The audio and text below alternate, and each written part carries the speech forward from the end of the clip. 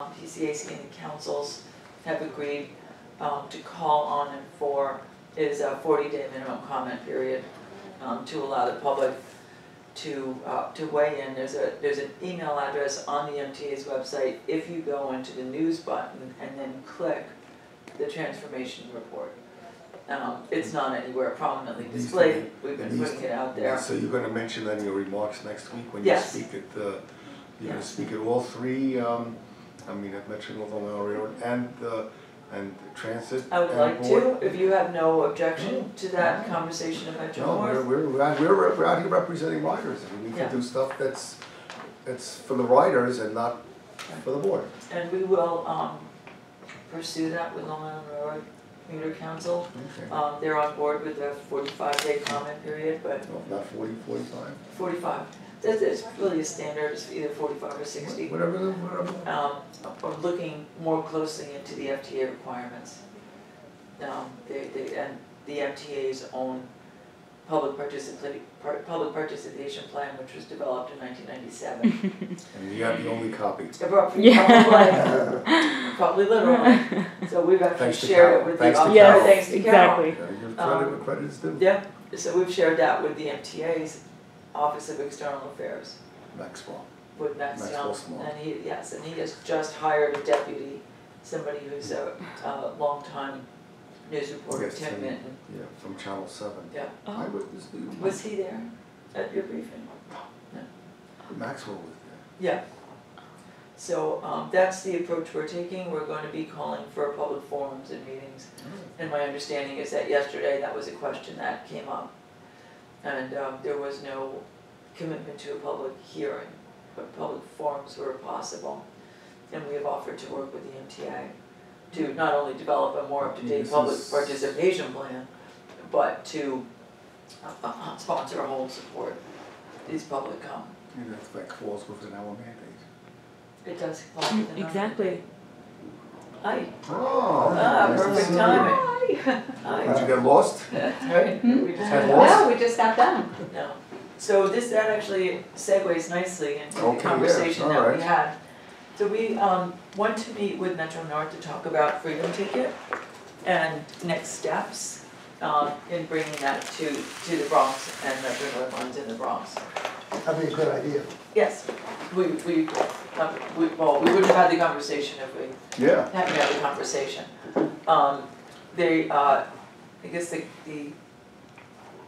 there's a bunch of things that are being thrown in the mix that are not necessarily from an operational perspective, but from a political from a political perspective in terms of fare policy, which of course can only be adopted by the board, theoretically.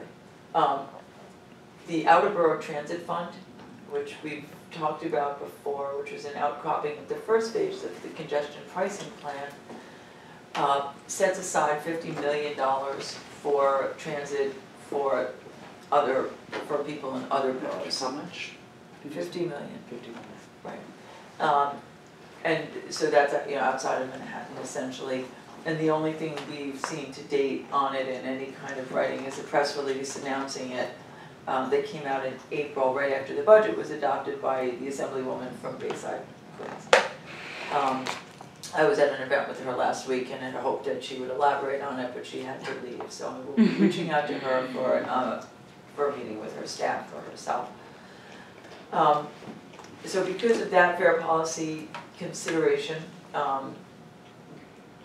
because of apparently other proposals that are floating around out there, by out there I mean out there in the political world about how to Tap into that money.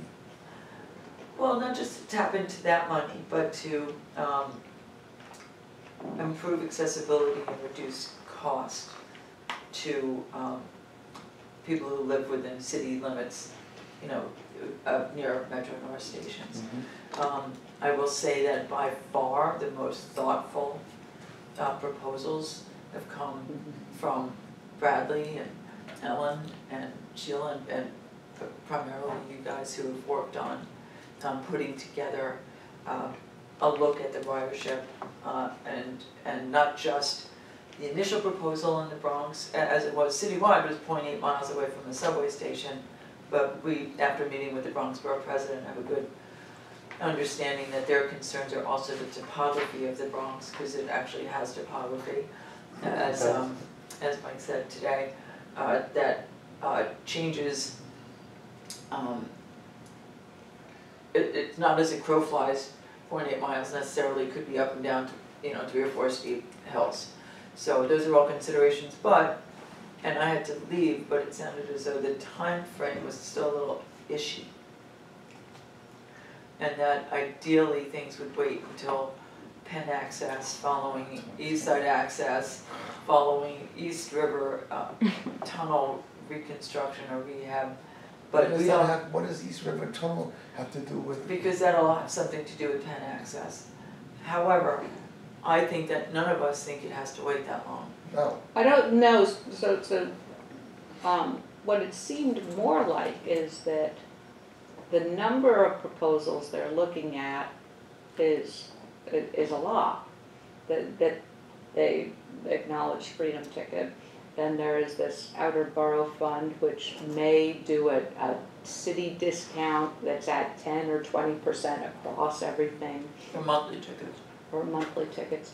Then there's, other politicians that want to do MetroCard costs for it.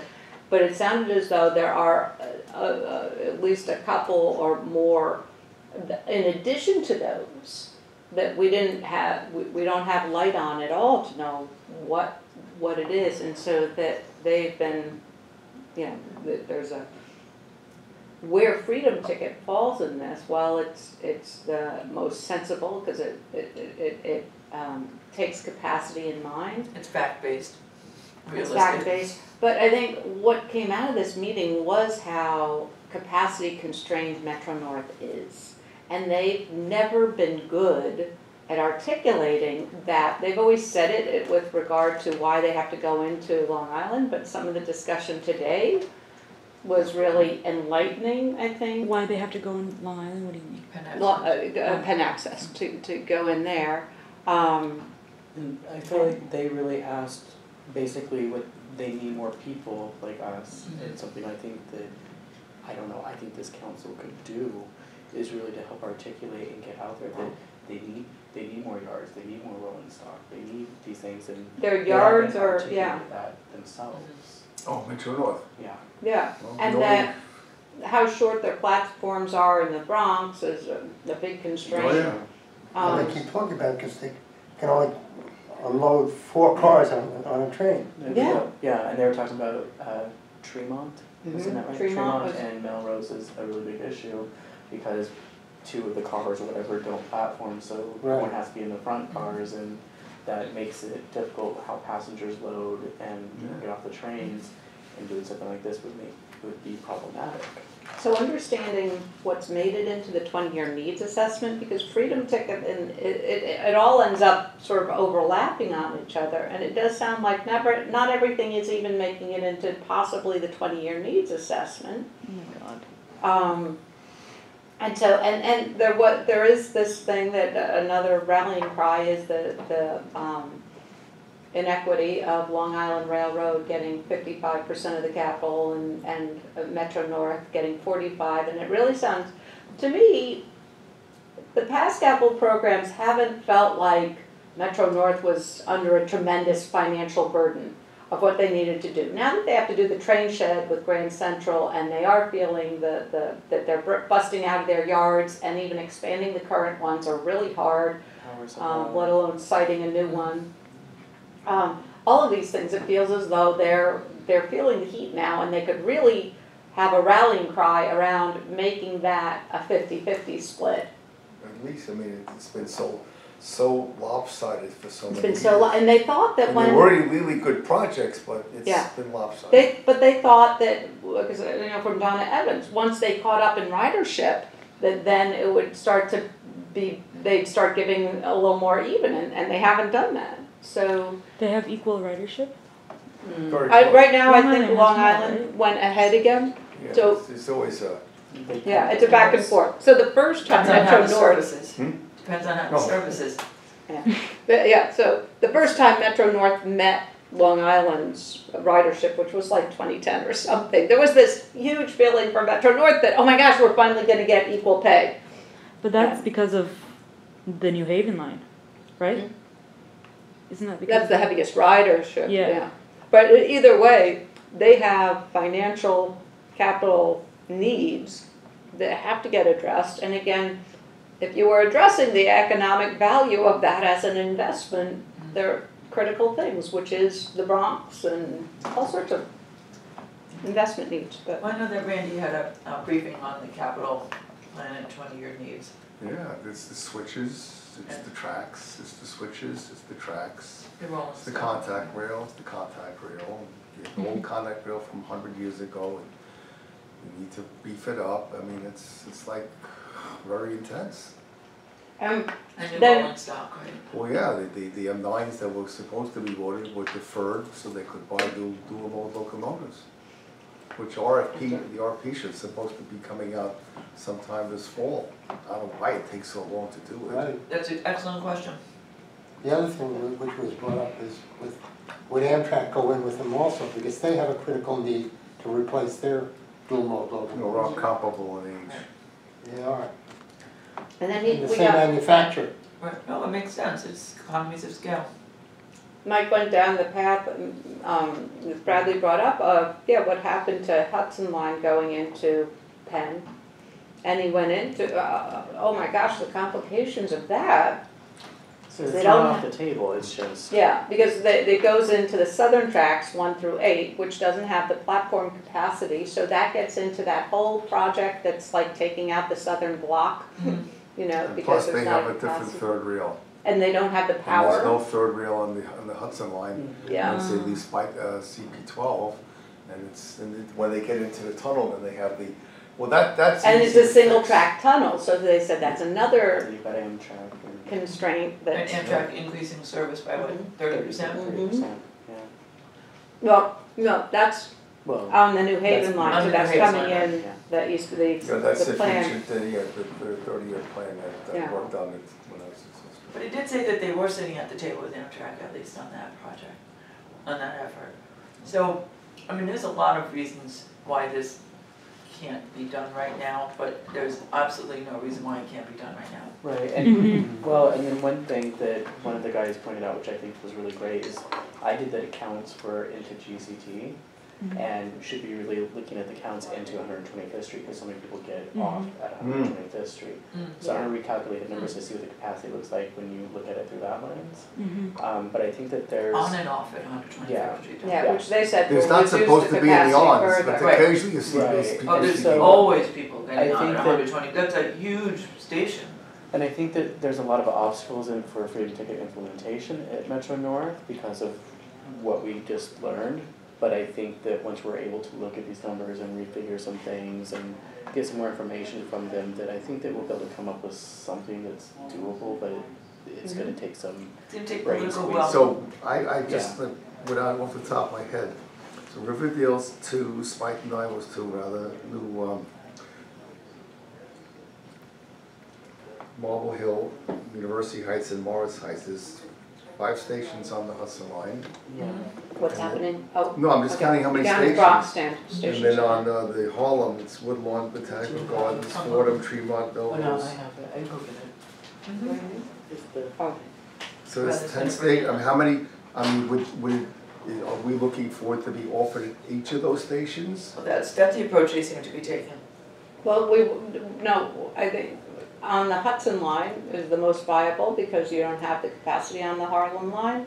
And then they like the 0.8 miles from the station, you do have a public policy then that this is, the purpose of it is to not compete with the subway, but there are places in the Bronx that don't have rail. You know, Marble Hill is Subway right there, access. so that's, Right, so that's out. So I However, thought there was no. 3. So however, when we met with the borough president's office, they said there's absolutely no way that they could support Riverdale, Spike and Dival, and Riverdale and Spike and Dival, and not support Melrose and Melrose Heights. Yeah, that you know, that you Yeah, can't got 'em just all. give discounts to the I higher forgot income Williamsbridge. I left Williamsbridge out. communities, so. So there's 11 stations. So the borough president wants all stations. Well, he wants it to be a different measure, instead of 0.8 miles necessarily as the crow flies, up and down hills, particularly looking east, because of the topography and the hilliness. That, say, you're looking at Melrose, so maybe that's just on the edge of 0.8 miles, but if you look at it from the other side, there's a lot. Oh, yeah, oh, Yeah. yeah, oh, sure. Right. So looking at east of the stations, oh, for sure. So that sort of changes it a little bit. And then And I the think four- that the political will is really gonna be what drives it, honestly. That, Mhm. you know, we can talk about practicality, numbers, and thorough research. You could, put in like a dotted line to show the 4 stations that they're planning to put in for Right. the Penn access, Yeah. the Yeah, dash that would be line. good. Yeah, I mean, this was just current ridership. Yeah, So yeah. what they did say that they're, considering, and it's Thank a you. number of years away from, we'll get a copy of that to you. Okay. Is that they would one of the things they're talking about now, and everything is subject to change because everything is subject to change, Mhm. right? But having a zonal structure in, that would be consistent, as it is now across everywhere with the new station. So it wouldn't be the price of a Metro card, which is not something that we've called for, but wouldn't necessarily be the fare structure that has been proposed under Freedom Ticket model. So there's still a lot. Sure. There really is the political aspect of this. And I think the borough president, Ruben Diaz in the Bronx, is very interested in seeing it implemented. That was Chuck Merlo. Mm-hmm. But that is, in order to get him behind the same proposal that we are making, that, there has to be some more Study. more study or closer collaboration to get to the same page. All right. Thank you. So we'll, I don't know when it's gonna happen, but it could happen soon. How long did it take to get Atlantic ticket from, 4 years? 3 years. All right. Well, I mean, we've been calling for it for quite some time, but Mhm. since the release of the report. Right. But you also had, with Atlantic ticket, Bill Wheeler also strongly believed in it, and the planning department, and advanced it. The planning department right now is really marginalized. And so we don't have a, whatever you wanna call, on the MTA side, that is And- pulling for it. And no one particularly. has stepped into Peter's position, have they? Yeah, but even when Peter was there, it was very hard, Jano's very tied up, and so But the relevance of but MTA. Metro North planning could be the champions of it. It didn't sound that way today No, it at didn't. all. Mike Schiffer?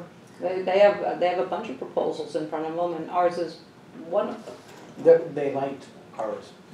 They like it, That's but the great. political, But it comes with a whole lot of issues, that like what they said, that, well, if, depending on how this comes about, if it does come about, that they are gonna need more yards. Yeah. Rolling stock, platform issues, there's a whole gamut of issues that need to be addressed before it could even happen. Well, So I think that the next step for us, right, is to, Bradley's gonna work on the proof of concept, Yeah. No. if that is good with you. Hi, Rich. was somebody on, so let's look at we need more rolling stock, fine, so they have the M3s, which are I prefer to ride an M3 over an M7 anything, because they're really well maintained, and they were rehabbed, which the Morales were not. They have PTC in them, so they can run for a while. There are no new costs, the M9s will be the M9As. yeah, and they the have these- 66 new, those are the M9s, The right? M9As, they call them. These are coming And out. so Those they're are not coming gonna be, online. they're not even Connecticut. awarded yet. So I mean, we're talking, we don't wanna wait until those cars come here, we can't wait until they find somewhere additional yard space. we're gonna have to do with what we have. Well, it sounds as though some of the existing yards have space for expansion, so that, and they're working on that. I don't think that that's, I mean, unless you've heard otherwise. The So- constraint, they just didn't order cars in a timely way. And- So additional cars, additional yards, but there's an existing capacity that could Right. be And that's why used right now without any of that exactly, stuff. and that's why I kept Yeah. hammering in that we're looking at current conditions, we're not looking at prolonging people's trips who are traveling further out, having to make additional stops in the cities, just as things are. As things are. There is room, but I think the challenge is trying to figure out what this is going to look like what stations are gonna be involved. And I don't have that same understanding, strictly because it sounded like the amount of room you had to start with was very different from Long Island Railroad, which had thousands of seats. And when you add in this 125th Street, that, it sounds like our numbers, you're gonna have fewer seats. And then they were bringing up that while on, New Haven line, people ride the third seat fine, they don't ride. Oh, they dreaded No, middle the seat. Hudson line. The Hudson, no, the New Haven line, because that's the one I did in my experiences, yeah, people take the third street and they're like, Okay. oh, here, go, but not on the Harlem and Hudson line as much. It was and- a choice and between Mike- standing or sitting, Mm-hmm. I'm in the middle. And they don't wanna be in that position that Long Island is of not collecting tickets, so with the aisle being blocked up and everything, so these are all things on their mind. And,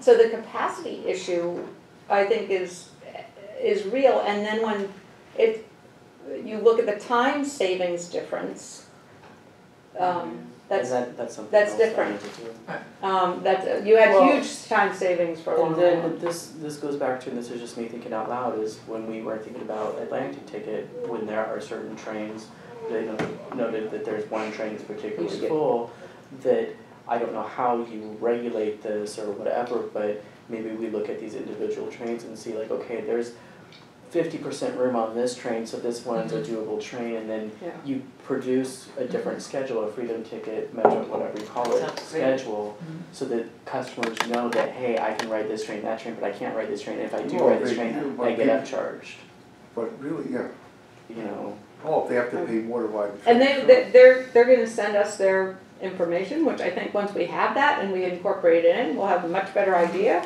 of how many trains are there Right. that have that capacity. But the capacity constraints that Mike and his team described today, which were much far beyond anything I've heard from them before, and it really speaks to, they aren't making that case very well to the public or anybody else. They've never made it for any capital program or 20-year needs assessment. But, between the short platforms and the power supply and all that, we had a great presentation, like when I first started, on the power supply for Metro North, and it's a fascinating presentation at some point. I think that, And I just feel like that gives us, we could voice that, and I think it gives us ammo, it of like, strengthens this is why we need ours. to, it strengthens Mhm. ours, and then it gives us, ammo to, articulate what's needed in the capital program, the 20-year needs, Yeah. feeding into the capital And I program, think even though it- that's, If there are That 5 or gets Yeah. 6 proposals out there, and all the other ones are trying to inundate the system with a flat fare, with a MetroCard fare or a discounted fare or whatever, the more we can articulate, no, you've got a capacity problem, and these trains really are gonna be over capacity, whereas in the past, Metro North says that, but doesn't back it up with data or information. I think that's a spot we could play, is, Absolutely. So it would be good to do the additional research and get the numbers. I would add 125th Street, right, to Grand Central on the Exactly. outbound and take it away. Well, actually, there are not that many It people can ride have from only one 125th. direction though. A lot of people get on trains at 125th Street. They do. Tons of Why, you people. know? Yeah. Yeah. what, going into Grand Central? No, going north, Going north. Well, west or Yeah, eastbound. yeah. Going south is really not The that, wide. that's sort of negligible, but going north is. going north is Yeah, a people town. get And I on would there. add in Fordham also going north. North because of the reverse commute. They brought that up, Yeah, yeah. I mean, and Stanford, and as part of a destination. I mean, there's a lot. Yeah. Did To look at. they comment at all about how the ridership at Fordham is doing since now all trains can stop there? So it's very problematic. What's problematic about it? What's problematic? But I can't remember, they were What? saying, yeah, they were, the People guys going said in that- now, what's the Oh, difference, a no, red no. train or blue train? No, separate. I'm sorry. Just separate, because they were just saying the Fordham platform is very, very active. It wasn't pre or post this change. It is just, I didn't hear him say, remarking on Yeah. the change, Yeah, because it was problematic before. It's a Right. narrow, because it's a narrow platform. okay, he had I said don't that think it's there's any been more people problematic. riding, the same Yeah, people but are I riding was, there. I was applying to, oh, it's been problematic like for a while. What it's done is it's opened all the different colleges and universities for cross-pollination in a lot of ways. The ones that are in Westchester and further up. And Fordham and Manhattan can now really work differently together because there's that active transportation system. Yeah, but the fact that both New Haven line and Harlem line trains can Mhm. accept passengers, it's just, it should make it easy, it Oh, should be, yeah, it should be an easier thing, not more difficult. maybe because people know there are more trains now. Those platforms aren't deep and they do get very They full. spend how much money to fix it? Right. I know, and they added a few feet, I Yeah. think, to the depth, but, you know, that area, the Bronx is growing, and particularly the Fordham area, Mhm. so, yeah, looking The at the long birthplace of term. SBS. No, I went to Fordham for some summer courses, the Third Avenue, Oh, you did? to get to Manhattan. right, so we're gonna continue to work on that report, Okay. and your thoughts and input All are right, obviously.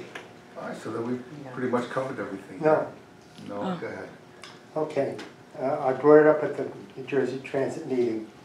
Okay, our county executive has been pushing to get the Suffern train station made handicapped accessible. Right. Now, New Jersey Transit owns it, so we've been seeing if somehow a deal can be made to switch it over to the MTA. Mhm. Now, Nanuet and Pearl River, Metro North does maintain those stations, and Metro North also owns Spring Valley. And we really have to do something because paratransit people cannot use Ramsey Route 17, they can't cross the state line. And I've asked the county executive to reissue the letter Right. that he had issued a few years ago Mhm. about it, and see what can be done. Also, on the Pascagoula Valley line, I don't know how many people know about the lawsuit that was put out years ago when the mayor of Oradell sued New Jersey Transit, and he got the 9 communities up the line to join in the lawsuit to stop building 2 of the passing sidings.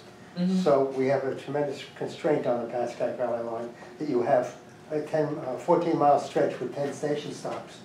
And you can't run rush hour service in both directions because there is no passing sidings.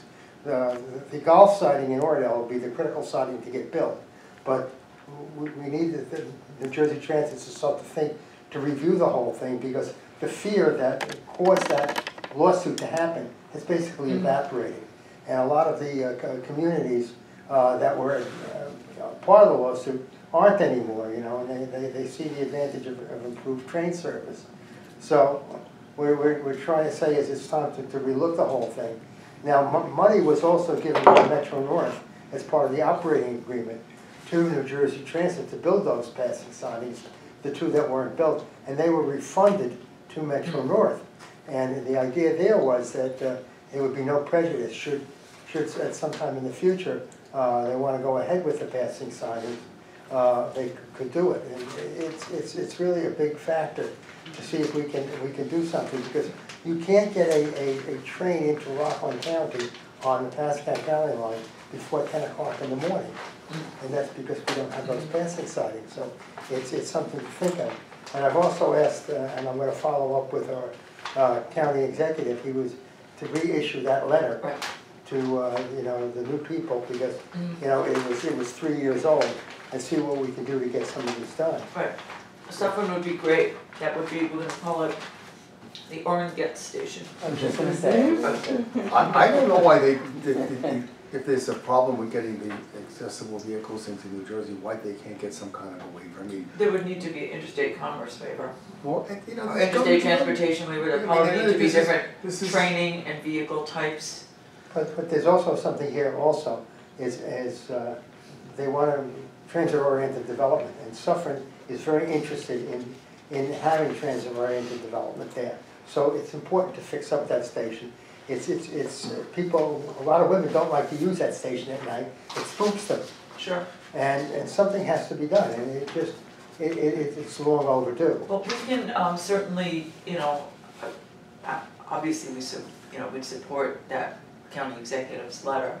If he wants to issue the letter and do a press conference, that's, we can There was, participate The with letter that. was the other, yeah, the other Write an element op-ed, was maybe, with Suffern's TOD that was built there, which was done really nicely. Yeah, But it's too small in scale to really pay in and help the station. But there was some thought of, if Suffern has done a master plan that incorporated it, that's another trigger for Metro North to engage more on this. And so, if the town or the mayor was to get Village. engaged, the The village, village. okay, was to get engaged, and if they somewhat recently created a, well, they built a whole new apartment complex right Right, near the and that- station. Can the which is- staff reach out and to so- the village and find yeah, out? and so finding out, yeah, where, like, when's the last time they did a master plan, and did they incorporate, greater access to the train station, and Sure. making that a feature, all of those things do encourage Metro North to get in the game. Well, the good thing is, in Rockland County, is that the person who's in charge of public transportation, Doug Schutz, is also in the planning department. right. Is Oh, Patrick Gurdon still there? Patrick Gurdon is Yeah. still there too, yeah. But, so, they So can that's work, something they can, so Patrick, sits at the intake table. right, I know that. And that can get put in, if he pushes, they push hard enough for it, that could get into the next tip. But that has to be a New Jersey Transit, well, the tip is just being issued now, but there has to be an agreement of some kind there. Right, well, you see, what I said yesterday at the meeting was, it's to New Jersey Transit's benefit to turn the station over to the MTA, because they have to maintain it. They have, if somebody stubs their toe on the platform, they have a lawsuit against Right, it, and they need money. and they need money. That may be why the MTA doesn't want it. Well, But there's a whole big thing though in Rockland County, that Rockland County gets shortchanged by the MTA to $40 million. And it would start to move on that one, and so it would solve a lot of issues. It would show that they're really doing more for Rockland County, And right now, of course, the other thing, like Randy brought up, was the fact is